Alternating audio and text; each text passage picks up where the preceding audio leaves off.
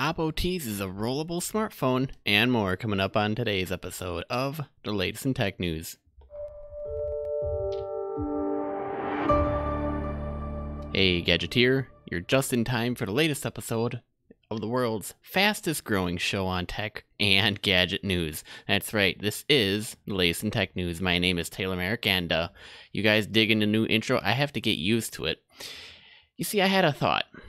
And a lot of it was due to a poll that I put out last week in regards to people wondering, hey, what are you tuning in for? Are you tuning in for the tech news, more the gadgets, or gaming? And you want to know who won out? Tech and gadgets. Nothing to do with gaming. Apparently gaming is some kind of thing I have an interest in. Apparently tech news, gadget, people think it's tech news and gadgets.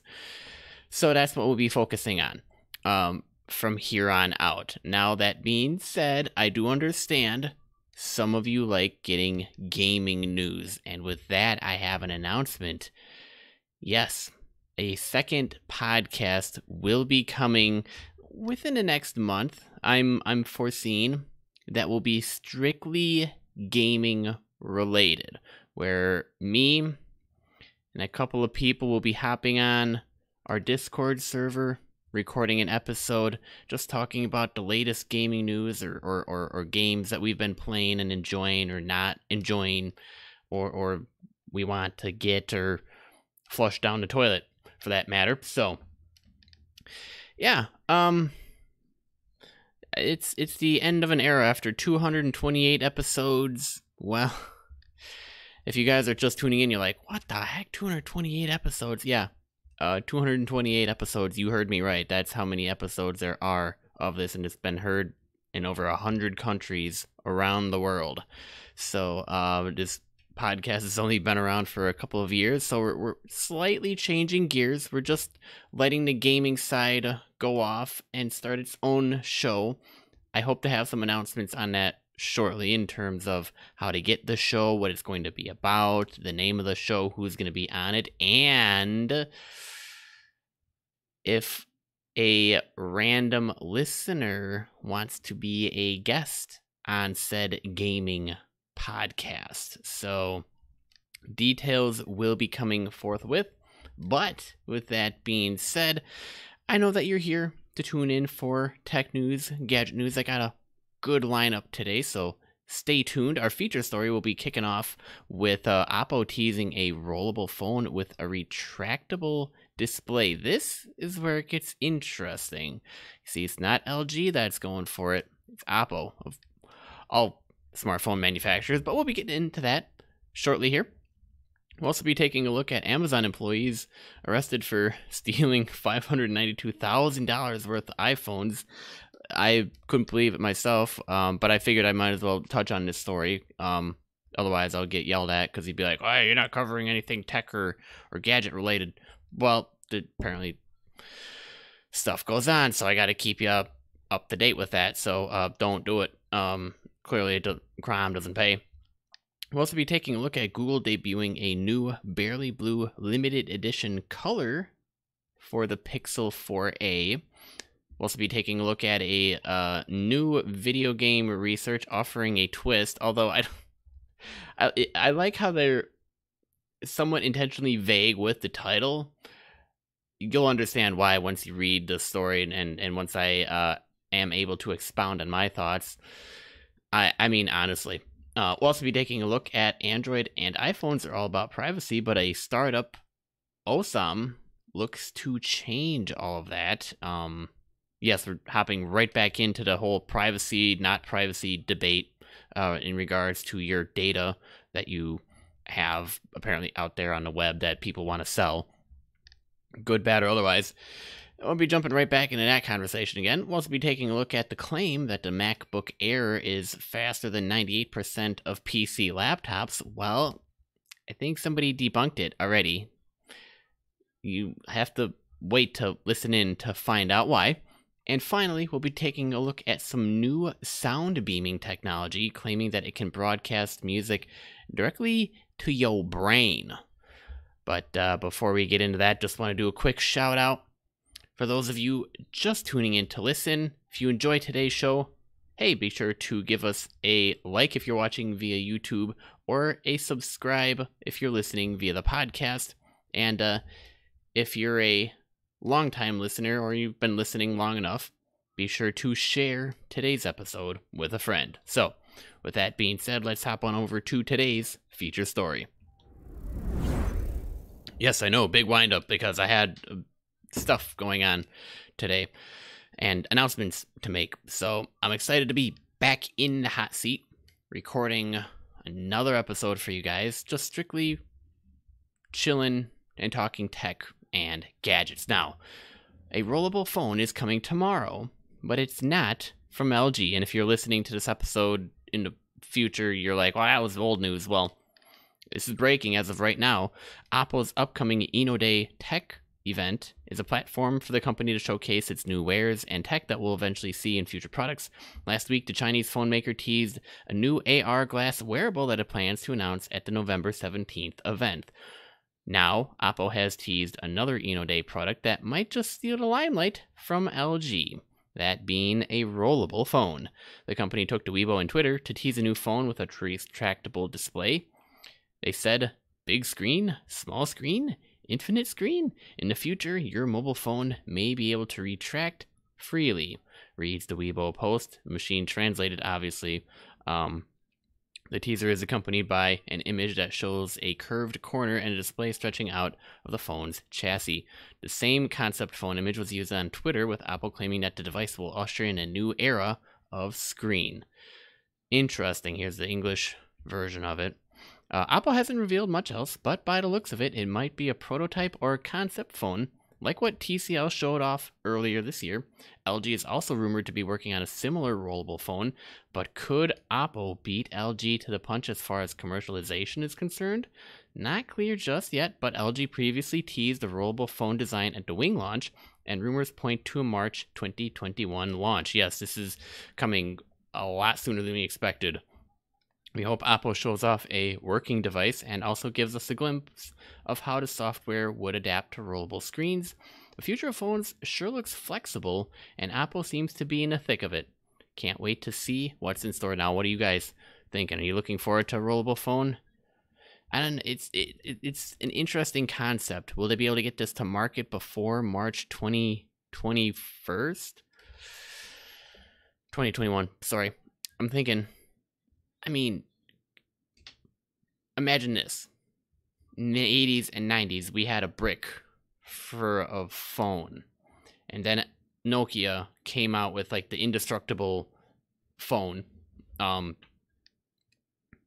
was a smaller brick, but still somewhat of a brick. And then Steve Jobs came out with the iPhone. And then everything went flat.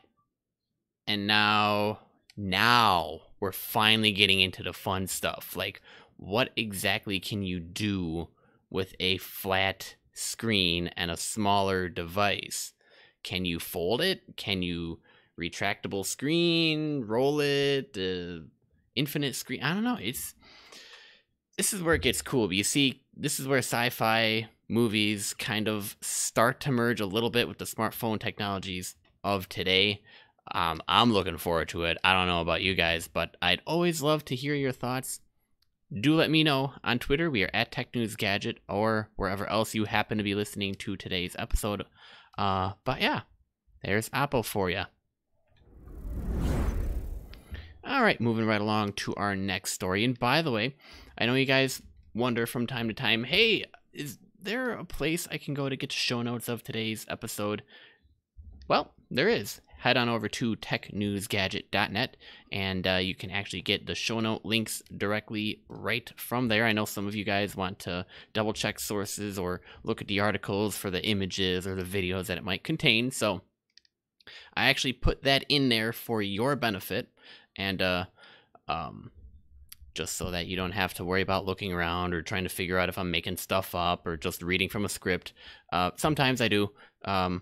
Reading from a script is an article, and the other script is the stuff for the show. But yeah, no, I'm not making this stuff up, and I like to kind of include you guys in news that I'm reading from the day to day, and kind of saving you from having to actually do it yourself, because there's a lot of news flying all over the internet all over the time for tech and gadgets, but it's hard at times to find the best, and I do work hard to try and find interesting, fun articles worth reading and sharing. So this one is, well, I guess it doesn't pay to steal iPhones. This one is coming to us from Apple Insider. He said that Amazon employees arrested for stealing $592,000 worth of iPhones. Now, it goes on to say a group of 5 Amazon employees have been arrested for allegedly stealing iPhones from a logistics center in Madrid, Spain, in an operation that is believed to have involved a theft of 500,000 euro in goods, which translate to 592,000 US dollars. The arrests were made following an internal investigation by Amazon itself, discovering there were issues with some packages sent to customers due to having differing weights from what the actual order was supposed to weigh. The detected differences prompted Amazon to install hidden cameras to find out what was happening. They then determined a group of workers were slipping new iPhones like the iPhone 12 and a 12 Pro into orders secretly, replacing the actually ordered contents of a package at the last moment. It believes the orders were placed by an accomplice. 3 of the 5 people implicated in the theft ring were arrested on leaving work. A 4th was picked up while working, and a 5th turned himself into police voluntarily. All 5 have then been consequently fired by Amazon and are awaiting trial. The workers were found to have 10 iPhones in their possession, intended to be dispatched out using the same method. They're also carrying a large number of stickers with IMEI numbers seemingly torn from boxes to hamper the investigation. Further arrests have not been ruled out, with investigations continuing to determine where the dispatched phones ended up. It's estimated €500,000 worth of devices were stolen by the group. Jeez. Yeah, so don't work at a warehouse and think you can get away with stealing stuff, because they will find you, and you will be awaiting trial and likely facing some jail time. So just don't do it. It's not worth it. It's not worth it. If you're looking for something fun to do, play video games, and then outside of that, if you are so inclined, start a business, have fun, investing, stock markets, do something. Now don't ever go to stealing. I'm just going to say that generally for whatever line of work you're in. Don't steal, especially when you can just get caught. I mean, well, I don't know what's happening with the iPhones. I mean, like, the shipment was supposed to weigh this much and it's not. And something's going on. And then we connect the dots and, oh, look, hand caught in a cookie jar. Honestly, I just had to share that for a little bit of a laugh. All right, heading on to some gadget news. Google is debuting the new Barely Blue limited edition color for the Pixel 4a. And I know to some of you, you're all excited by all of this, and some of you aren't all excited, and some of you are like, well, I might be interested. Why would I want to get a different color phone? Well, the Google Pixel 4a is a great phone at a fantastic price. Perhaps the only drawback was a limited color palette. As the old Ford adage goes, and I just murdered the word, but whatever. You could have it in any color you want, so long as it's black. Well, that changes now, as Google is debuting a new limited edition Barely Blue colorway for the Pixel 4a on sale starting today. And yes, there are images that goes along with this. Link is in the show notes. Otherwise, if you're watching via YouTube, you can actually see on screen what we're looking at right now. It looks nice. Nice, simple blue color. In typical Google fashion, excluding last year's Halloween-themed Pixel 4, the new color is an understated pastel-like shade encompassing the entire plastic body and fingerprint sensor, only lightly saturated to match that Barely Blue name. A barely darker shade of blue offsets the Google logo, further accented by what looks like an orange power button, similar to the Panda Pixel 2 XL or Flesh Tone Pixel 3. The muted color combination is perfectly in keeping with last year's Pixel 3a, which came in a similarly low-key purplish colorway. We haven't had a chance to see this new shade in person yet, but it's pretty hot in a googly sort of way. We don't know how limited the new color might be, but Google is selling it for the same $349 price tag as the previous boring black version. Sales open at 10 a.m. Pacific today, roughly when this post went live. And as per when this podcast episode releases. It's been out as of today. This isn't the first time Google has done a limited edition color for a Pixel, and seeing as how the Pixel seems to be doing well, and if you're looking for an Android to get into and own, Pixel is the way to go. Last year's Pixel 4 was available in a limited edition, also orange colorway, which came back in stock a handful of times, but ultimately remained harder to get than the standard black and white colorway. So, obviously, if you want a rarer colored phone, now's your chance to hop on, especially if you're looking for the Pixel for a upgrade. So, yeah. Figured I'd share that quick tidbit of news with you. All right, moving on to some more articles, but I do gotta say, if you guys are interested in the video of today's show, head on over to youtube.com/technewsgadget, and there I'll make sure the video is available for you to watch in full. But this article comes to us from Newser, and it says, new video games research offers a twist. How's this for a conversation starter? If you play Animal Crossing for 4 hours a day, every single day, you're likely to say you feel significantly happier than someone who doesn't. The assertion to the BBC comes from Oxford researcher Andrew Shabilsky, who is quick to add, that doesn't mean Animal Crossing by itself makes you happy. It then led to what his team bills as a first-of-its-kind study into 2 all-ages video games, namely Animal Crossing and Plants vs. Zombies Battle for Neighborville, per an Oxford release. Their main takeaway, playing the games is associated with greater happiness and well-being. Shabilsky says that it's interesting in part because it generally flies in the face of years of research about video games. And I just gotta laugh at this point, because I mean, honestly, for those of you listening or watching this show who are young enough to understand and who have been around video games long enough to understand, or even a little bit older than me because video games have been around for quite a while. Now, I don't know, I was an 80s kid, late 80s kid, so I grew up obviously in the 90s, but the 80s still holds true as well. But, like, we know video games is... in moderation, video games are good for you. They're a great stress reliever. They don't drive you crazy, unless you're throwing a fit over a video game match that you were expecting to win and you weren't. It's just, this is when you just back off and you say, okay, it's just a game. I'll do better the next round. I'm not going pro. Unless you are a pro, then you kind of are beating yourself up over different reasons, and you're actually getting paid to beat yourself up. Just, you know, improve your gameplay and get better at it. But, like,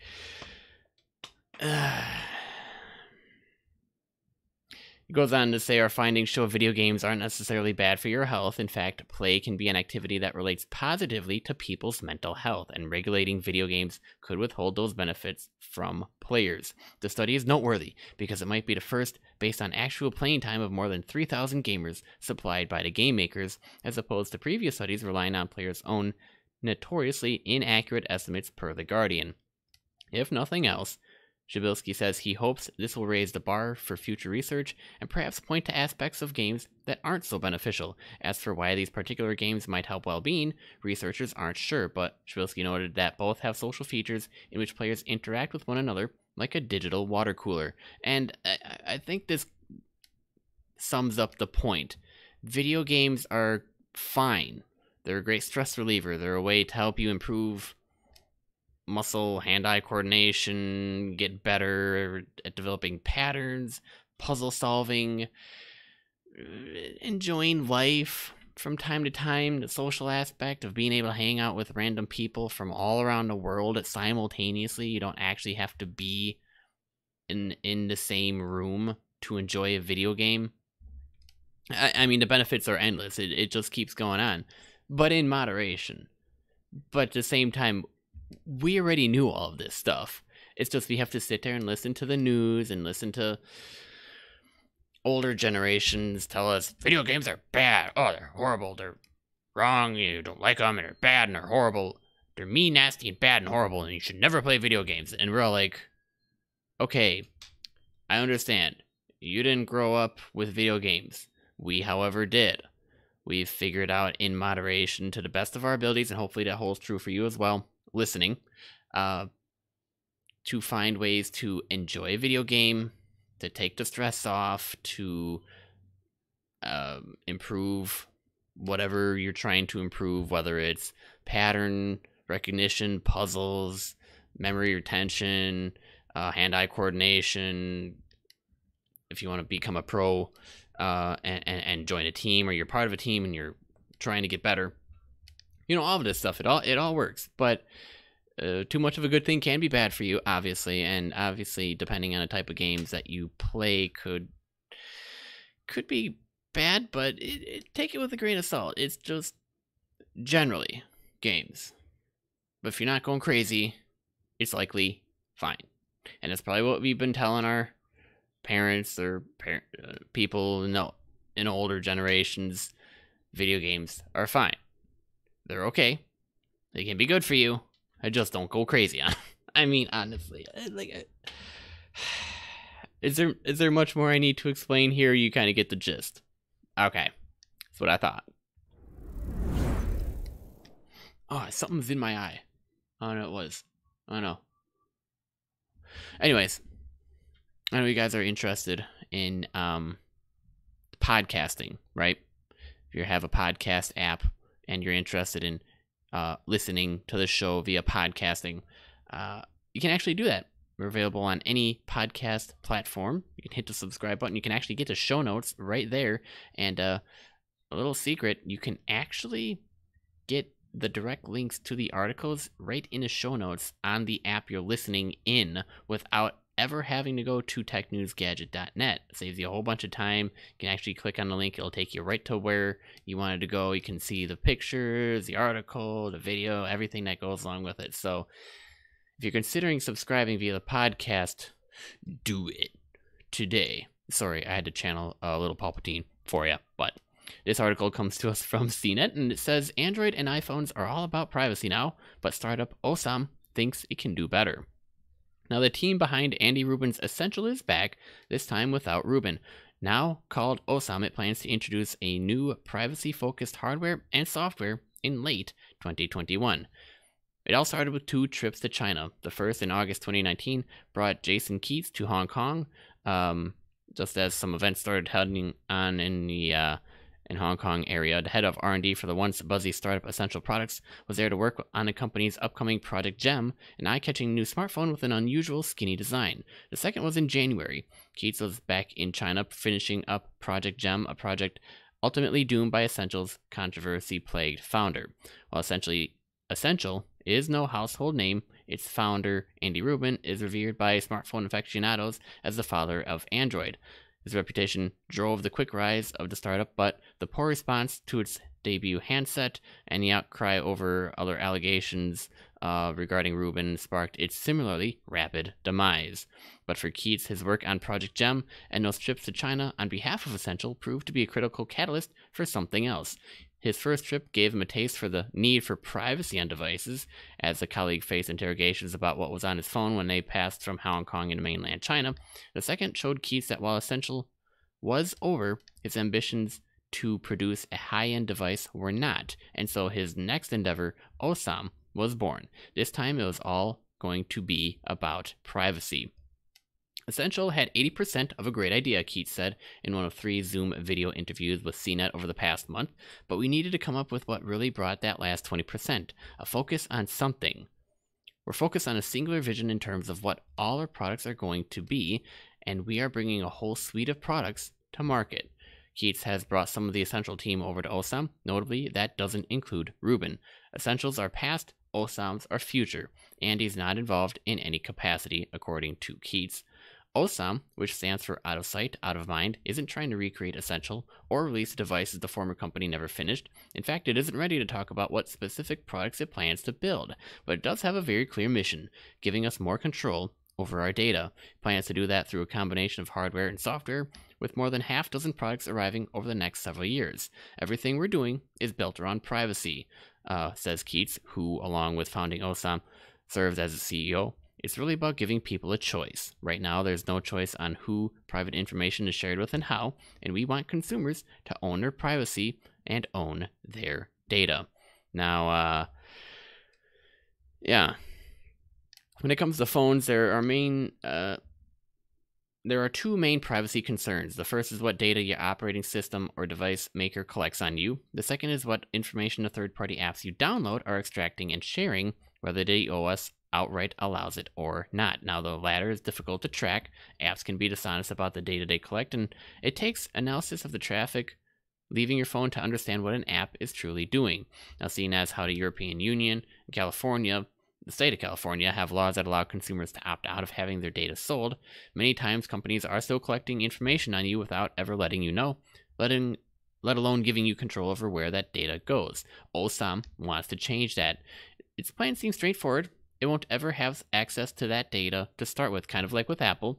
And when you want to share your data, it will make sure you know where it's going. Neither task will be easy. So,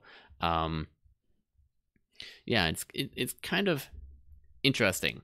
I gotta say, we'll see where OSAM goes with this, seeing as how Essential imploded. The article goes on. Sorry, I just punched the microphone. So if you want to read more of the article, feel free to do so. But what I'm thinking here is goes back to the whole privacy thing. Like, what data needs to be absolutely private, and then what data is there that you just don't really care about? I mean, you've heard my arguments on that before. If you haven't, listen to previous episodes where I talk about this, or just hit me up on Twitter or on our Discord server. I don't know. I understand the value of it. But in terms of other kinds of data, I really don't care who has access to it. And I think mainly that's the point. I think that's when it comes to OSAM, is they want to have it private by default, but have you, the user, in control in terms of what data you share and with who. That I'm actually on board with. Like, obviously, there's private data that needs to remain private at all times, period. And then there's data where I don't necessarily know if I want it to be shared out publicly or sold or for third-party apps to know or other companies to know and share, because then it just kind of gets annoying, because then you get like spam calls off of it or something. Who knows what happens with it. But then there's data that I don't care about. So maybe you could say, for me, not sure how you would line up, if this would be somewhere different or you'd be along the same lines. I'd love to hear your thoughts on this. I'd love to have a conversation more longer term. But I seem to figure out there's three buckets. There's the private data that should remain private. There's data that should, well, it could go either way. It should remain private or not. But I should maybe have a choice over that data if I want it to be shared or not. And then there's the third container, which is data filled with, I don't care who knows. It's not really that relevant. Like a Google search, who cares? There you go, out in the world. A search for a brand on Facebook, I don't care. Data, anybody could, who cares? So those are my thoughts, but I will leave the rest of this article up for you guys to read at your leisure, and head on over to the next article. All right, now I know what most of you are thinking, especially in the Mac world. You're all excited, and I'm definitely impressed when it comes to the new Apple Silicon line of computers, especially with the M1 processor. But the claim that Apple made, not really holding a lot of water. Sorry, but the new MacBook Air is not faster than 98% of PC laptops. Now, I know what you're saying. Taylor, I can see it right now, and where this article is from, it's from PC World, it's biased, it's garbage, they're lying. Okay, before you guys all start the whole, I'm a Mac and I'm a PC argument, just listen to the argument with a grain of salt, make your own decisions. The article goes on to say, let me just say it out loud, okay? Apple might be full of it, referring to Apple's claim that its fanless ARM-based MacBook Air is faster than 98% of PC laptops.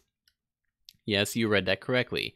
Apple officials literally claimed that the new MacBook Air using Apple's custom M1 chip is faster than 98% of all PC laptops sold this year being 2020. Now, typically when a company makes such a claim, it publishes a benchmark, a performance test, or actual details on what it's basing that marketing claim on. This is namely to prevent lawyers from launching out missile silos across the world and then having lawsuits flying around over the place. It gets a lot of fun. Believe me. Apple's website then restates the claim by stating the M1 is faster than the chips in 98% of PC laptops sold in the past year, so 2020, 2019, around there. The site also includes a detail note that states testing conducted by Apple in October 2020 using pre-production 13-inch MacBook Pro systems with M1 chips and 16 gigs of RAM.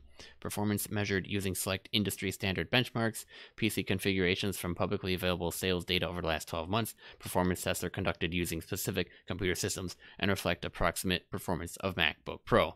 It's in the small little lettering, and if you're wondering, get this out of here.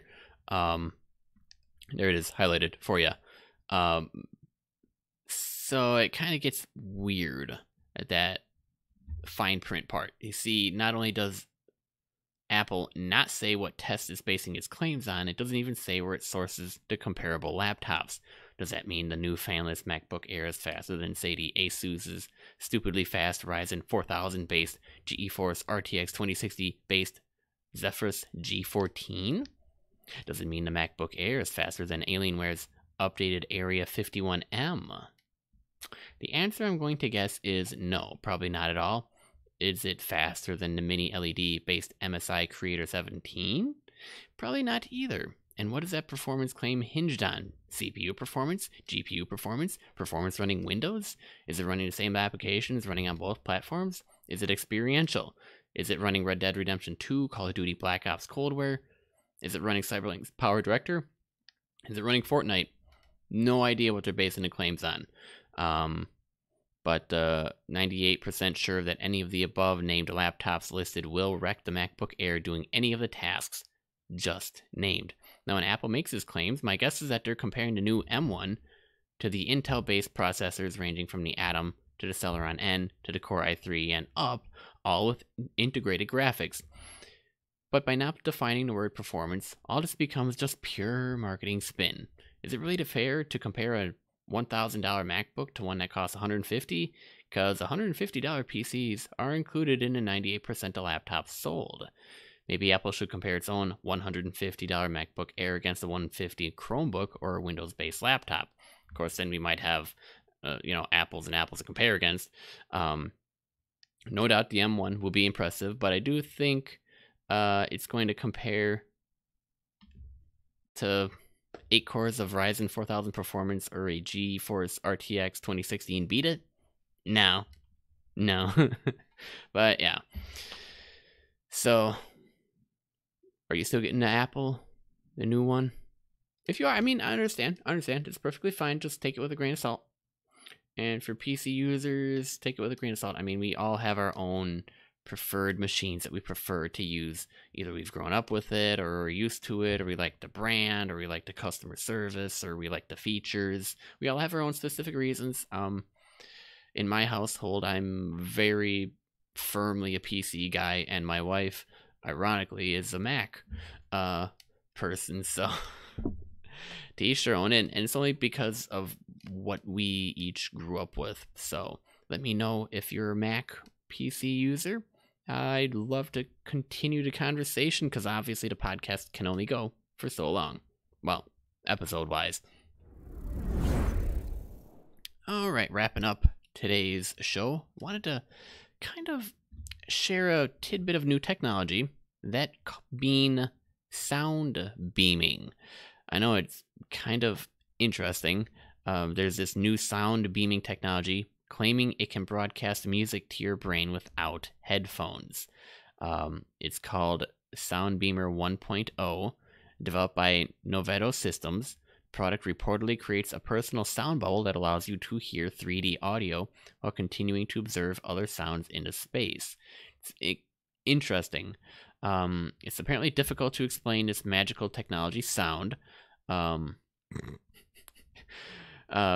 the AP interviewed Novedo CEO Christoph Ramstein, and he said, I don't know, man, it literally just zaps your brain with sound waves that no one else can hear. The brain doesn't understand what it doesn't know.